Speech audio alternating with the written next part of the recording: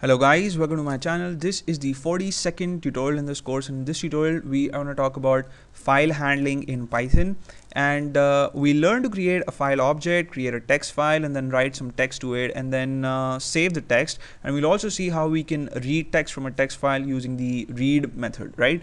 So the first thing that we have to do is create a file object, and we do that using the open function in Python, right? So I have a script file here. I have given it the name files, and I've saved it on my desktop, as you can see here. And as I said, we'll have to first create an object. So I'm going to call mine my obj, which is supposed to be a short form for my object, and then I'll use the assignment operator and the open function. And within the parentheses for the open function, I'll have to pass in two arguments, right? And the first one has to be the name of the text file that I wish to open. So if you open a text file in the write mode, then if the file doesn't exist, then Python creates it for you, right? So at the moment I don't have any text file on my desktop, so I'm going to create one using Python, and I'll call it test. And the extension here is important, right? So I'll need to put in txt here because I want Python to know that what I wish to open is a text file. And as a second argument to this function, I'll pass in w, and this is supposed to be the mode in which you want to access this file, right? And in this tutorial we'll check out two other modes in which you can access text files, the read and the append mode. But for the time being, we just want to create a text file and put some text in it, so that's why I'm going to access it in the write mode, right? On the next line, I'll make a call to the write method by first typing in the name of the object that I've just created. So I'll type in my obj, follow that up with a dot, and then type in write, right? And within parentheses, I'll I can type in whatever text I want to put in the file, right? So I'll get in triple quotes because I know that I'm going to span my input over multiple lines. So I'll just type in something random like this is so cool, and then on the next line I'll get in something like now I can create text files using Python, right? I'll get an exclamation, and then I'll follow the exclamation symbol with three double quotation marks again, because I have three double quotes at the beginning, so I'll have to match that up. And then on the next line I'll have to make a call to the close method, and this is important. I'll tell you why in just a bit. So I'll type in my obj.close, and the reason why this is important is because in Python, if you just open a file and if you perform some operations on it, and if you don't make a call to the close method, then your changes are not saved, right? So as long as I don't make a call to the close method, this text won't be saved in the file. The file will be created, but the text won't be flushed to it.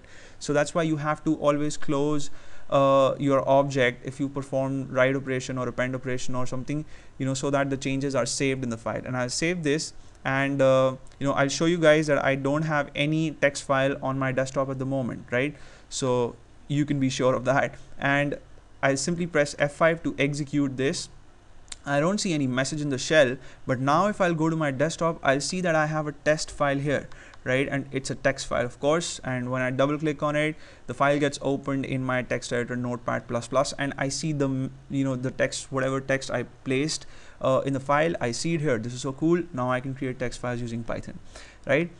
The next thing that we're going to do is I'm going to copy this code, but this time I'm going to try to save something else. So I'll press Ctrl+C, Ctrl+V, and I'll open the text file again in the write mode, but I'm going to save different text, right? So I'll save something like let's see where this text goes. So now if you guys are wondering what's going to happen, what should happen is this text should be saved in the file, and then since we've opened the file again and we performed another write operation, then this text should follow the other text. But let's see what happens. Let's see what Python does.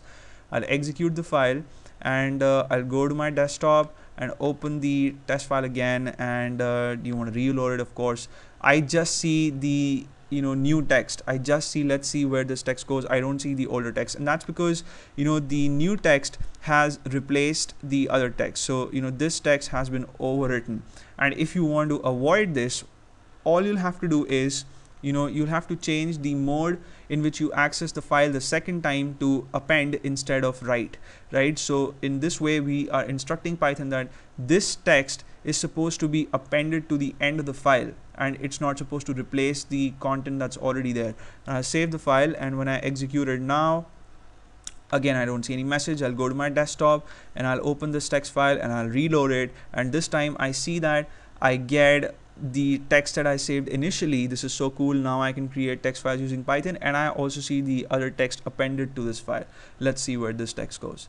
Right, so now we've discussed two modes in which we can access text files. I'm going to discuss another one, and that's the read mode.